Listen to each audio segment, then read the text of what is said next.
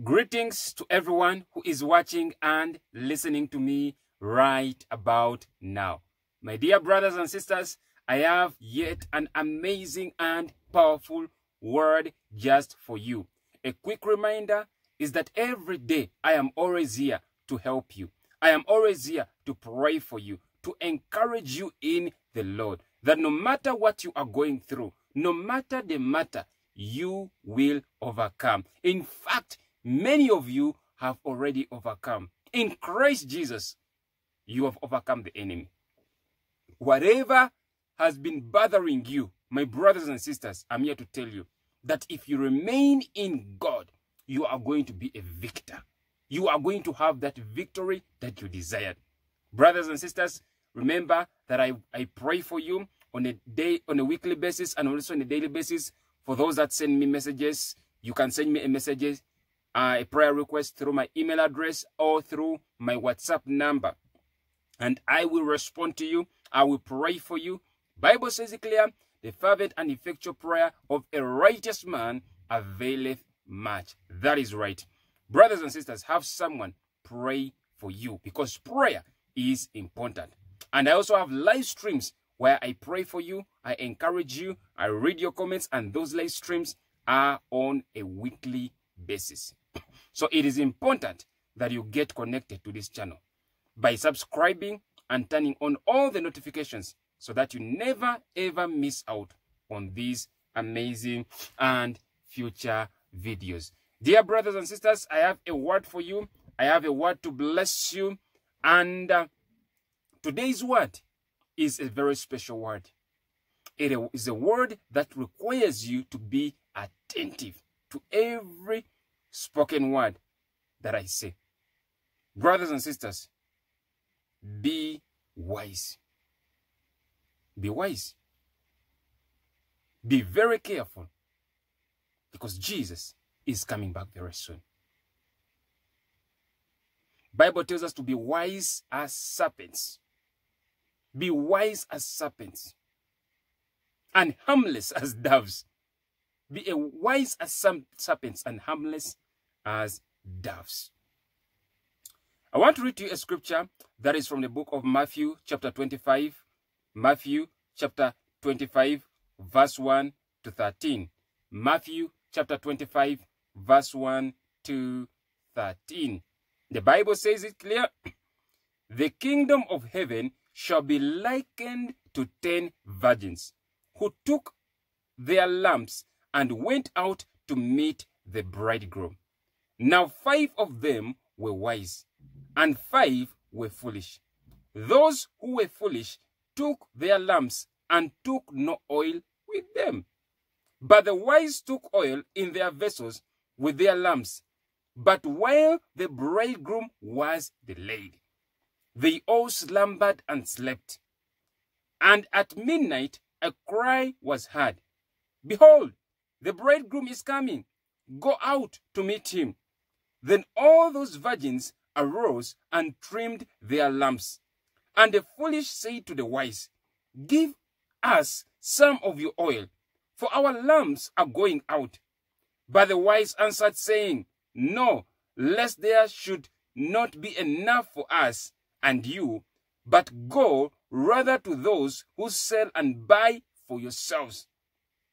And while they went to buy, the bridegroom came, and those who were ready went in with him to the wedding. And the door was shut. Afterward, the other virgins came also saying, Lord, Lord, open to us. But he answered and said, Assuredly I say to you, I do not know you.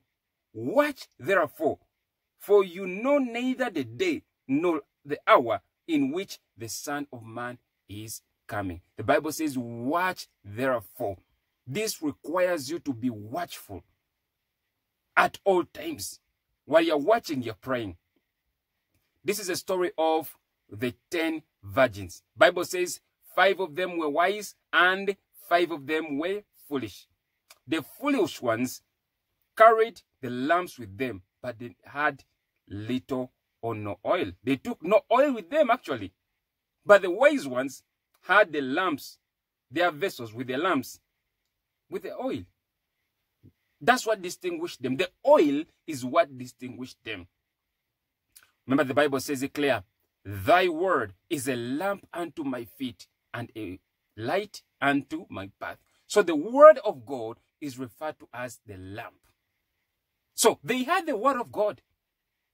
Just as many hear the word of God, you hear street preachers preach about the word of God, evangelists, pastors, apostles are preaching the word of God on a daily basis. But they reject the word. They have the word. They hear it, listen to the word. Some of them actually read the Bible, but do not believe in the power. They have a form of godliness, but deny the power thereof. The foolish virgins had a form of godliness, but they deny the power. They had not received the Spirit. Some of the apostles came and asked, "What did you? What did you? Did you receive the Holy Spirit when you were baptized? When you believed, did you receive the Holy Spirit?" That's what the question was asked, and they had never heard of John's baptism. They had never heard of the other baptism. They had been familiar with John's baptism, so they were baptized, and they received the Spirit of God. It is important to walk in the Spirit. It is important, not in the flesh, not by your feelings. The Bible says it clear, but while the bridegroom was delayed, they all slumbered and slept. They all slumbered and slept. There is something that delayed the bridegroom. The bridegroom did not delay because he wanted to delay. The Bible says he was delayed, and they slumbered and slept. Jesus referred to sleep. Jesus referred to death as sleep. When you read the scripture, when some people had died, Jesus said that they're just sleeping. And he spoke a word, and they were able to come up from the dead. So what these bridegrooms actually probably they died. Or probably it might have been rupture. They slept, slumbered, and slept. And the Bible says at midnight, a cry was heard, "Behold, the bridegroom is coming." It was at midnight. So the foolish virgins,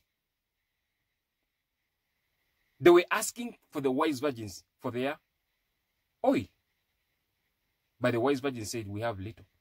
It's not enough for us. Go and buy it with those who sell." Brothers and sisters, I'm here to tell you, be ready for the return of the King of Kings. Be ready. Be ready. Don't depend on someone's faith. Don't depend on your pastor. Depend on God. Your help is in God. The Bible says that He is our present help in times of need. When you read the scripture, you do realize that the foolish virgins were left behind. They were left behind. They did not make it. Brothers and sisters, it is important that you watch and pray at all times. I hope this word has blessed you. I hope it has encouraged you. Until next time, shalom.